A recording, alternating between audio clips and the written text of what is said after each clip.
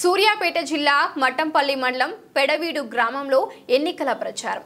మంత్రి Satyavathi Rathod, MLA Chirumarthi Lingaiah, MLA అభ్యర్థి సైదిరెడ్డి మాట్లాడి మంత్రి సత్యవతి రాథోడ్ గారు ఉత్తమ్ కుమార్ రెడ్డి పదవికాంక్షతో హుజూర్నగర్ ఉప ఎన్నికలు వచ్చాయి. ఉత్తమ్ పద్మావతికి ఘోర పరాజయం తప్పదు. ప్రజలంటే ఉత్తమ్కి చులుకన.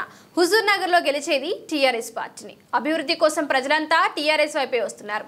ఉత్తమ్ కుమార్ రెడ్డి స్వార్థపరుడు, అహంభావి. ప్రజా సమస్యలపై ఉత్తమ్కి చిత్తశుద్ధి లేదు. తాండాలు అన్ని టీఆర్ఎస్ పార్టీ వైపు కదులుతున్నాయి. తాండాలను గ్రామ పంచాయతీలుగా మార్చిన సీఎం కేసీఆర్ వెంటే గిరిజన బిడ్డలు ఉన్నారు. ఆడబిడ్డలకు బతుకమ్మ చీరలను ఇవ్వకుండా అడ్డుకున్నారు. ఉత్తమ్ కాంగ్రెస్ కి ఓటేస్తే ఓటు మురిగిపోతుంది. టీఆర్ఎస్ కు ఓటేస్తే अभिवृद्धि ముందుకు పోతుంది. कमा में लोग गोक में लोग पीछा पड़ गए डोरो तो एक गरीब है ने एक वाया में कतरा इब्बंदी रेच को अर्धन कर ले तू रो मत मर मत तो तपकुंडा मत तार बेटी वाया कर उसके अनुदार केसीआर भरोसा देन आज जना मुख्यमंत्री कोनी उजी तेलंगाना राष्ट्र में आया कोनी केसीआर जान लाख रुपया देन वाया कराया ग्वारे ने आज बेटी एक घरे वाया करे बेटी रे तो कतरा इब्बंदी रे पंटा पाच न पाच आज पंटा पाच तो पिटबड़ी सिरा इंकलेनी लपड़न आज एक बेटी वाया करने को तो कना करांगे बादर है कौन साहूकार लाभ है काय मेलन करांगे ना आलोचना है अनु कोनी जो नेरगा 1,16,000 रुपया 116 रुपया केसीआर देरो को तो अपना कतरा अदृष्टवंतुलु आ गोर गरीबैन कतरा सहाయం మేరకు తమ ఆలోచించును కేసీఆర్ గారు ప్రవేశపెట్టిన అన్న చెప్పినట్టు ఆ రోజు ఉన్న 200 పెన్షన్ 2,000 రూపాయలుగా వస్తున్నాయి.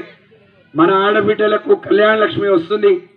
మన ఆడబిడ్డ గర్భవతిగా ఉంటే ఒక తండ్రి ఆలోచించినట్టు కేసీఆర్ గారు ఆలోచించి అంగన్వాడీ సెంటర్లో మరి కడుపు నిండా ఒక పూట భోజనం పెట్టాలని కోడిగుడ్డు పాలు ఒక పూట భోజనం పెడుతున్నాడు. ఆ శాఖకు మంత్రి కూడా నేను. అది గిరిజన శాఖ కాకుండా మహిళా శిశు సంక్షేమం. లేట్ అయినా చాలా ప్రేమతో కూడుకున్న కోపం మరి ఇంత ఆలస్యమైంది మీకోసం ఎదురు చూసినామని చెప్పారు. ఈరోజు అన్నం తీసుకొచ్చినాం. మీ కోపాన్ని మీ ప్రేమను 21వ తారీఖు ఎన్నికల్లో మీ బలాన్ని చూపించాలని ఈ తండా పెద్ద మనుషులందరికీ నేను విజ్ఞప్తి చేస్తున్నా. ఎందుకంటే ఈరోజు ఉత్తమ్ కుమార్ రెడ్డికి ఆశ పుట్టి ఆ ఆశకు పరాకాష్ఠగా ఈ ఎన్నికలు వచ్చినాయి. మనం కోరుకునేవి కావు, రాష్ట్రంలో ఎక్కడ జరగట్లేవు. అందుకనే రాష్ట్రంలో ఉన్న ప్రజలందరూ హుజూర్నగర్ వైపు చూస్తున్నారు. ఈ ప్రజలు ఎలా తీర్పిస్తారు? మరి ఇన్నేళ్లు ఉత్తమ్ కుమార్ రెడ్డికి ఓట్లేసి నష్టపోయినవని తెలుసుకున్నారు.